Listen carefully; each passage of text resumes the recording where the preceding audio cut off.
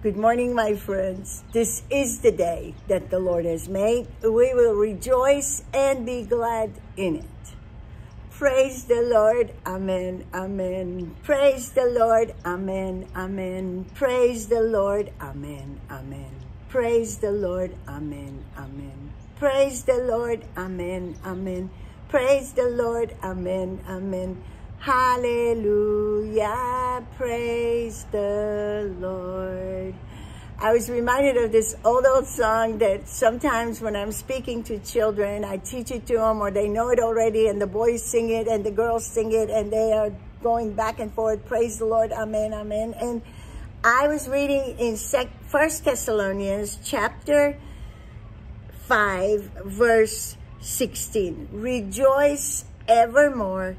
17, pray without ceasing. And 18, in everything give thanks, for this is the will of God in Christ Jesus concerning you. Today, as I was thinking that there's so much changing in our lives, so much going on. And when I was talking to friends of mine in Lebanon, they were inside the house and they said they are in lockdown till the 25th of January. They can't even get out of the house to go to the grocery store or go out, visit a friend or a neighbor or whatever. They were in lockdown. And then I was thinking I was talking to a friend on FaceTime in Germany, and I was so thankful because she was home from the hospital from surgery, and that was an answer to prayer. But at the same time, we were thankful, yes, that she has come home, but she has to continue with therapy, and she's still in pain, and so much going on there. And then another cousin of mine that was in the hospital, Sarah, and so many people prayed for her. She is home with her husband and her family, and I was so excited when she wrote, "It was so good to sleep in my own bed tonight." And we were praying, yes, and now she has gone home. Yes, there is a road ahead, because some things we think when the answer comes, that's it. No, we get sick again. We have to run to the Lord. We have to pray about everything. But the Lord says rejoice, because this morning as I was listening to our prayer time and joining in, we are in 21 days of prayer. And this morning, the word of the Lord in the song, from the first moment, the worship song was, God, you reign above it all. You reign. R-E-I-G-N, reign. He reigns. He is King of Kings. Nothing changes. And we can run to him with our prayers. And we can rejoice in that he is in control of our lives, of our days, and every moment of our breathing. And when I was in chapter 19 of Joshua, here it says, these are the inheritances which Eleazar the priest, Joshua the son of Nun, and the heads of the fathers of the tribes of the children of Israel divided.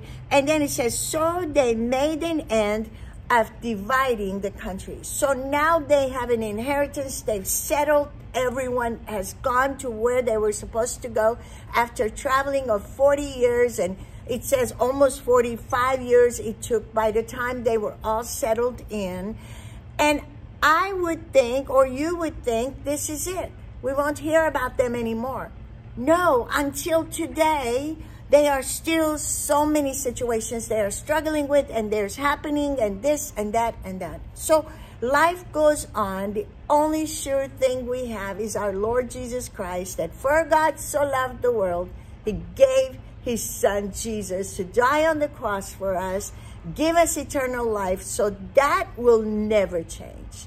Once we have eternal life, we have eternal life. Even if you wake up this morning, life has changed, your eternal hope and glory is still the same. It's still in Jesus Christ, because I said, we have an inheritance. Let's find out about our inheritance that is sure and is unchanging. And I went to Ephesians chapter 1, and it says in verse 3, blessed be the God and Father of our Lord Jesus Christ, who has blessed us with all spiritual blessings in heavenly places, according as he has chosen us in him And he wants us to be holy, to be blameless before him in love.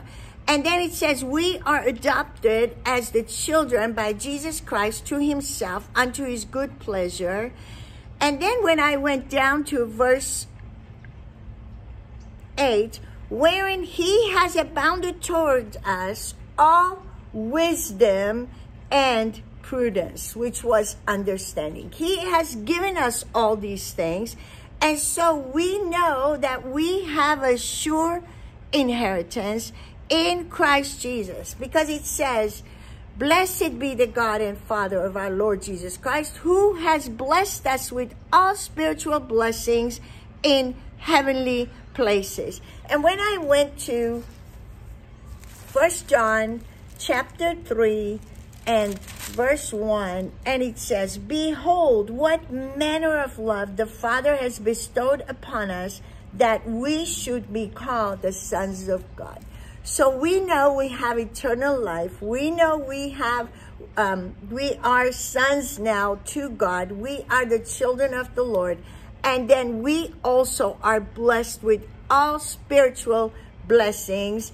And it says in heavenly places in Christ Jesus. We are adopted. We also have an inheritance because we are accepted in the beloved in Jesus Christ.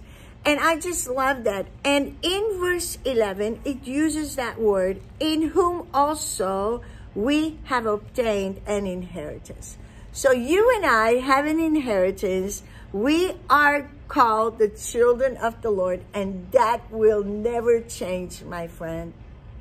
Be blessed in the Lord today.